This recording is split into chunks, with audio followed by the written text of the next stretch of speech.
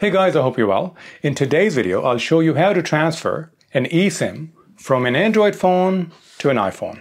Oops, oh, thank God I have Apple Care.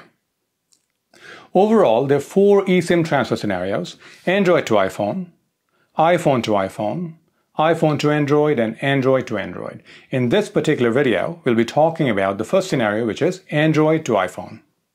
Now, generally, there are at least 3 ways in which you can transfer your eSIM from one phone to another. Number 1, Carrier's app.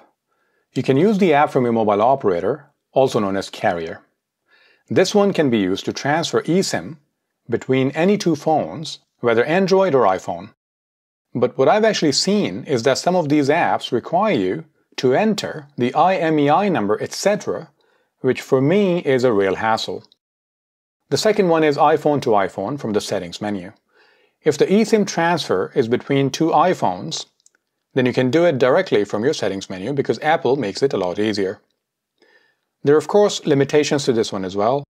Firstly, it is possible that your mobile operator may still require you to use the QR code to, well, maybe create some limitations to this process.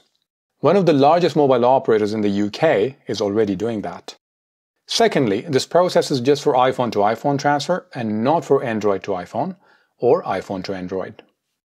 The third one is manual transfer. The manual transfer requires you to have the QR code handy so that you can remove your eSIM from your Android phone and install it on your iPhone. That is what I'll be showing you today. If you look up online, some people might say to you, oh, you must back up your data before you transfer the eSIM, etc., which is fine, of course, safety first, right? But just so you know, moving an eSIM from one phone to another is just like moving a physical SIM. It doesn't really delete any data per se. For your information, just to do this video, I had to delete my eSIM from my iPhone at least 3 times. Well, that's mainly because I forgot to take all the screenshots the first 2 times, but the point is that everything is working just fine on my iPhone. Now, if you talk to your mobile operator, they may advise you that your QR code can only be used once. And it is possible that for your mobile operator, that may be the case.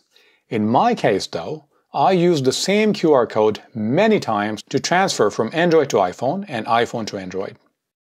So let's go through a step-by-step approach to transfer your eSIM from Android to iPhone. The first thing you need to do is to make sure that your QR code is available. If you received multiple QR codes from your operator, then make sure you have the latest one available because that's the only one that is valid. If you're not sure about this, then go to the website of your mobile operator or call them to confirm the approach. In any case, you can only have one particular eSIM on one phone at any given time.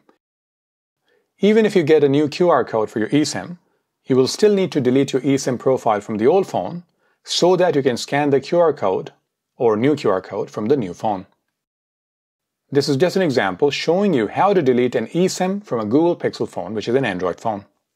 So basically you select Delete SIM here. So tap that thing. That'll take you to this screen. So tap the Erase button and your eSIM will be removed from this phone. The next step now is to download the eSIM on your iPhone by scanning the QR code. So what do you need to do now? Get the QR code handy, like this. And then pick up your iPhone, make sure you're connected to the Wi-Fi network, then go to your phone's settings. Select mobile service. Remember, mobile service may be called something else like cellular or cellular plan or data plan or something similar. Whatever it's called, just tap it. Then select Add eSIM. Again, depending on your phone model or country, it may say Add cellular plan or something along those lines. On this screen, select Set up mobile service. If you see this screen, just select Other options, which is at the bottom. Since we're transferring from an Android phone as opposed to an iPhone, select Use QR code. Scan the QR code that you got from your mobile operator or mobile service provider. Now remember, you must have the latest QR code from your mobile operator for the eSIM you're trying to install. If the eSIM scan is not successful, you will see this screen. Reason for unsuccessful scan? This eSIM may already be in use on a different phone, or this QR code may be an old one and you may have an updated one available from your operator. If everything goes well and the eSIM scan is successful, you'll see this screen. Press continue. Let it all happen. Up to you which one you choose. That will not impact your eSIM installation. Press done and you're done. That's it. Thanks for watching the video, guys. If you like this video, please hit the like button and make sure to subscribe to the channel because I'm posting new videos all the time.